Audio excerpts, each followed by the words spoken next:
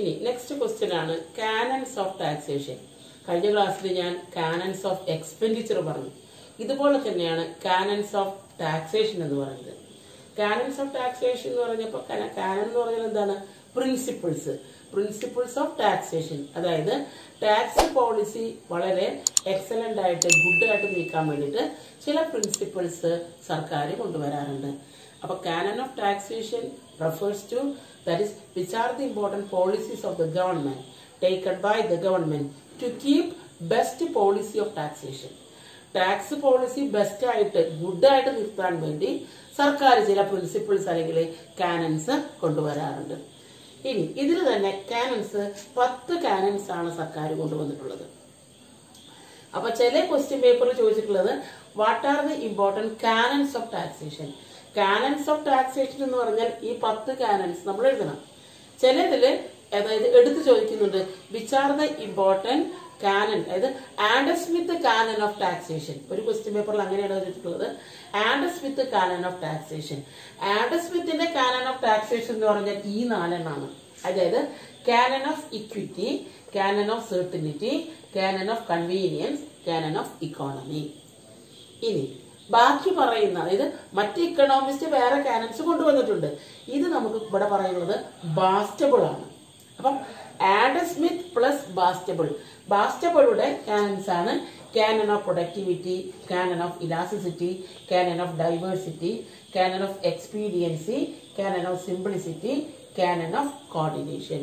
അതായത് ഇങ്ങനെ 10 കാനൻസ് ആണ് നമ്മുടെ കയ്യിലുള്ളത്. ഇതില് ആദ്യത്തെ കാനൻസ് ആഡം സ്മിത്തിന്റെയും ബാക്കി 6 എണ്ണം ബാസ്റ്റബിൾ ആണ് കൊണ്ടുവന്നിട്ടുള്ളത്. അപ്പം കാനൻസ് ഓഫ് ടാക്സേഷൻ എന്ന് പറഞ്ഞാല് എല്ലാം എഴുതണം. ഏതെങ്കിലും സ്പെസിഫൈ ചെയ്ത് പറയുകയാണെങ്കിൽ ഇപ്പം ഒരു ക്വസ്റ്റ്യൻ പേപ്പറിൽ അങ്ങനെ ചോദിച്ചിട്ടുള്ളത് ആഡം സ്മിത്തിന്റെ കാനൻസ് ആണ് പറഞ്ഞിട്ടുള്ളത്. അപ്പം നമ്മൾ ആഡം സ്മിത്തിന്റെ മാത്രം എഴുതിയാൽ മതി. ഇക്വിറ്റി, സെർട്ടിനിറ്റി, ഇക്കോണമി ആൻഡ് കൺവീനിയൻസ് എന്നുള്ളത്. എന്നാൽ എല്ലാം എഴുതാം അല്ലെ. കാനൻസ് എന്ന് പറഞ്ഞാൽ എല്ലാവരും എഴുതണം. അപ്പൊ നമ്മൾ productivity, elasticity, diversity, എക്സ്പീരിയൻസി, simplicity and coordination എല്ലാം നമ്മൾ എഴുതണം. ഇനി നമുക്ക് ഓരോന്നിലും എന്താണെന്ന് നോക്കാം. ഫസ്റ്റ് അപ്പം question is that what are the important canons of taxation. അപ്പൊ അന്ന് ഞാൻ ക്ലാസ്സിൽ നിങ്ങളോട് പറഞ്ഞു canons of ടാക്സേഷനും canons of expenditure രണ്ടും രണ്ടാണ്. കഴിഞ്ഞ ക്ലാസ്സുകളിൽ ഞാൻ എടുത്തത് കാനൻസ് ഓഫ് എക്സ്പെൻഡിച്ചർ ആണ്. ഇവിടെ നമ്മൾ പറയുന്നത് കാനൻസ് ഓഫ് ടാക്സേഷൻ. ചിലപ്പോൾ ഇത് എസ് ആയിട്ട് കാണാറുണ്ട്, ഷോർട്ട് ക്വസ്റ്റ്യൻ ആയിട്ട് ചോദിക്കാറുണ്ട്. ഇത് നോക്കാം. What are the important canons of taxation. First Canon ആണ് Canon of equity. Canon of equity shows that is equal burden of taxation. Equal burden, അതായത് ഈക്വൽ ടാക്സേഷൻ അല്ല പറഞ്ഞത്, എന്താണ് equal burden of taxation. ടാക്സിന്റെ burden equalise ചെയ്യാം. അപ്പൊ Canon of equity എന്ന് പറഞ്ഞാല് equal burden of taxation ആണ്. Equal burden of taxation. അപ്പൊ നമ്മളിവിടെ ഈക്വൽ ബേർഡൻ എന്ന് പറഞ്ഞാൽ this is not equal taxation. Equal amount അല്ല നമ്മൾ ഉദ്ദേശിക്കുന്നത്. Not equal amount but it is equal burden. തുല്യഭാരം. അതായത് ഇപ്പൊ റിച്ച് പേഴ്സൺ ആണെങ്കിൽ അവരെന്താണ് ഹെവി ബേർഡനും, പുവർ പേഴ്സൺ ആണെങ്കിൽ അവർക്ക് ലെസ് ബേർഡനും. അപ്പം heavy taxation on rich section and, അതായത് heavy burden on rich section and less burden on the poor section. Thus to equalise the burden. Burden equalise ചെയ്യുക, not equal amount of tax. ഇതിനാണ് ഇത് വിളിക്കുക equity. Burden of taxation it is ഈക്വിറ്റബിൾ in manor. ടാക്സിന്റെ ഭാരം ഒരേ രീതിയിലായിരിക്കണം അവർക്ക് ഉണ്ടാകേണ്ടത്. അതായത് burden ആണ് ഒരേ രീതി. അപ്പം റിച്ചർ എന്ത് ചെയ്യണം, ഹൈ ബേർഡൻ വരാം, പുവർ ആണെങ്കിൽ ലെസ് ബേർഡൻ വരാം. ഇതിനാണ് ഇത് വിളിക്കുക Canon of equity. Equal burden to all sections of the society. That is known as Canon of equity. രണ്ടാമത്തെ ആള് കാനൻ ഓഫ് സെർട്ടിനിറ്റി. കാനൻ ഓഫ് സെർട്ടിനിറ്റി എന്ന് പറഞ്ഞാല് ടൈം ഓഫ് പേയ്മെന്റ്, അതായത് time of tax payment, then quantity of payment, then about the manner of payment. അതായത് quantity then time, manor or method. അതായത് tax ഏത് സമയത്താണ് നമ്മൾ കൊടുക്കേണ്ടത്, ഏറ്റവും അനുയോജ്യമായ സമയം എപ്പോഴാണ്. ഉദാഹരണമായിട്ട് പറയുകയാണെങ്കിൽ നമ്മൾ ലാൻഡ് റവന്യൂ, ലാൻഡ് ടാക്സ് ആണ് ഈടാക്കുന്നതെങ്കിൽ ഏറ്റവും അനുയോജ്യമായ സമയം എപ്പോഴാണ്, ഹാർവെസ്റ്റിംഗ് പീരീഡ്. അതായത് വിളവെടുപ്പിന്റെ സമയത്ത്. ഇതുപോലെ time of payment is very important. ഏറ്റവും അനുയോജ്യമായ സമയം ഏതാണെന്ന് മനസ്സിലാക്കി ആയിരിക്കണം നമ്മൾ tax ഈടാക്കേണ്ടത്. Which is A better time to impose the tax at the same time quantity. അത് amount of tax also very important. എത്ര എമൗണ്ട് ആണ് നമ്മൾ കളക്ട് ചെയ്യേണ്ടത്, റിച്ചിൽ നിന്ന് എത്ര കളക്ട് ചെയ്യണം, പോറിൽ നിന്ന് എത്ര കളക്ട് ചെയ്യണം, ഇത് കൃത്യമായ ധാരണ സർക്കാരിന് വേണം. ദെൻ മാനർ ഓർ മെത്തേഡ്, ഏത് രീതിയാണ് നമ്മൾ അവലംബിക്കുന്നത്, പ്രോഗ്രസീവ് ടാക്സേഷൻ ആണോ, ഏത് രീതി, അത് ഡയറക്റ്റ് ആണോ, ഇൻഡയറക്റ്റ് ആണോ, പ്രൊപ്പോർഷണൽ ആണോ എന്നുള്ളത് കൃത്യമായ ധാരണ വേണം. That is the second important policy for to keep good policy or good taxation. നല്ല ടാക്സിന് എന്ത് വേണം? Here there is a certainty, canon of certainty. ഒരു കൃത്യത, certainty എന്ന് പറഞ്ഞാൽ എന്താ? ഒരു കൃത്യത വേണം. ഇക്വിറ്റി എന്ന് പറഞ്ഞാൽ സമത്വം. അപ്പോൾ എല്ലാം ടൈം ഓഫ് പേയ്മെന്റ്, ഏത് മെത്തേഡാണ് നമ്മൾ കൊണ്ടുവരേണ്ടത്, എത്ര എമൗണ്ട് ആണ് എന്നുള്ളതെല്ലാം കൃത്യമായി അറിഞ്ഞിരിക്കണം. അതിനാണ് കാനൺ ഓഫ് സെർട്ടിനിറ്റി. ഇനി മൂന്നാമത് കാനൺ ഓഫ് കൺവീനിയൻസ്. സൗകര്യപ്രദമായ രീതിയിലായിരിക്കണം tax ഈടാക്കേണ്ടത്. Which is the better time or which is more convenient to the tax pair. Tax പെയറിന് convenient ആയ സമയം. ഇപ്പൊ ഞാൻ നേരത്തെ പറഞ്ഞു, ലാൻഡ് റവന്യൂ കളക്ട് ചെയ്യുമ്പോൾ ഏറ്റവും നല്ല സമയം എപ്പോഴാണ്, കൺവീനിയന്റ് ടൈം എപ്പോഴാണ്, ഹാർവെസ്റ്റിംഗ് പീരീഡിലെ വിളവെടുപ്പിന്റെ സമയത്ത്. ഇതുപോലെ അതായത് ജനങ്ങൾക്ക് ഒരു ഡിഫിക്കൽട്ടി, ബേർഡൻ ആയിട്ട് കാണാതെ which is to keep A better time or which is എന്താണ് ഈസി ആൻഡ് കൺവീനിയന്റ്.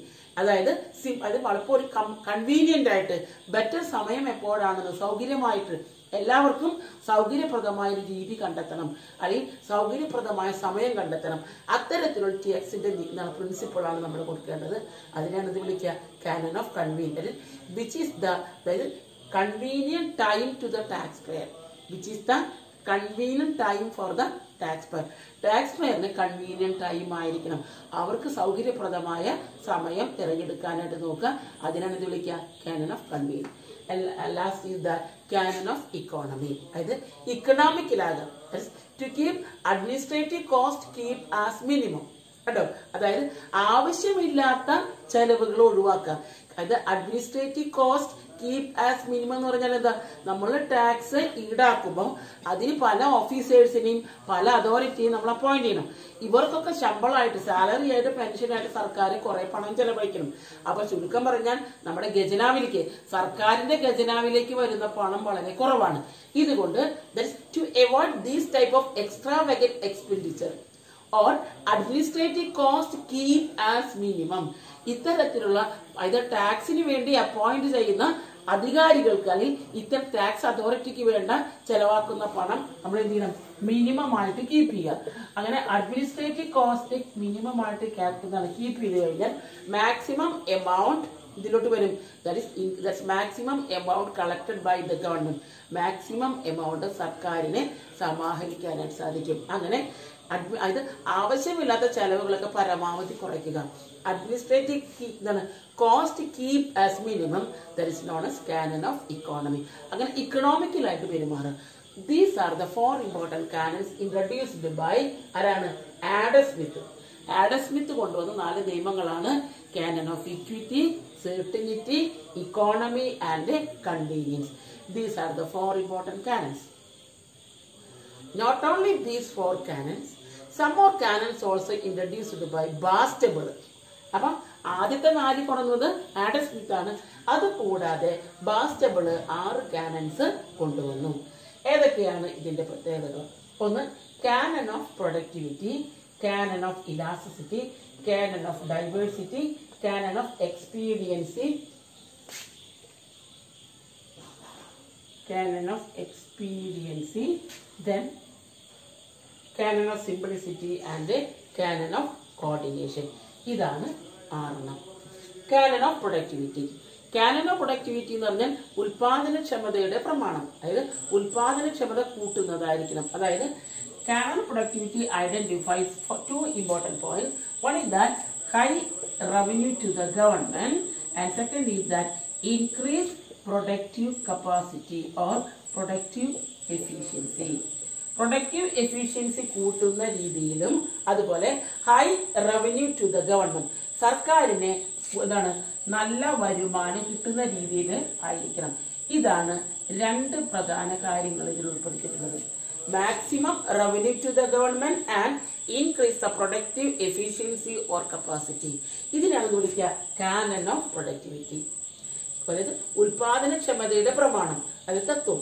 ഇതുകൊണ്ട് നമ്മൾ ഉദ്ദേശിക്കുന്നത് ഒരു വശത്ത് സർക്കാരിന് ഇതിൽ നിന്ന് മാക്സിമം വരുമാനം കിട്ടണം, മാത്രമല്ല രാജ്യത്തിന്റെ ഉൽപാദനക്ഷമത വർദ്ധിപ്പിക്കാനും സാധിക്കണം.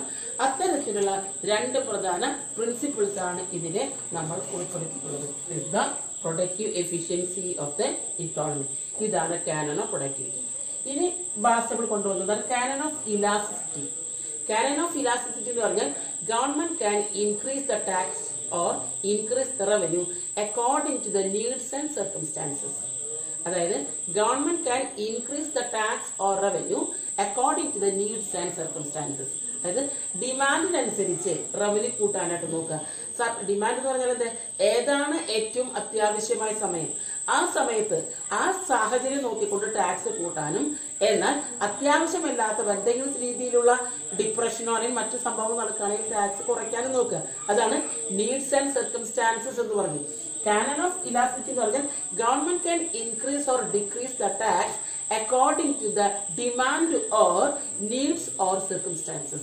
നീഡിനനുസരിച്ച്, ഡിമാൻഡിനനുസരിച്ച്, സർക്കംസ്റ്റാൻസിന് government can change. Government can change or increase or decrease. Tax കൂട്ടാനും കുറയ്ക്കാനും നോക്കുക according to the needs and circumstances. That is equal to canon of elasticity. ഇനി canon of diversity. Canon of diversity എന്ന് പറഞ്ഞാൽ introduction of different kinds of tax.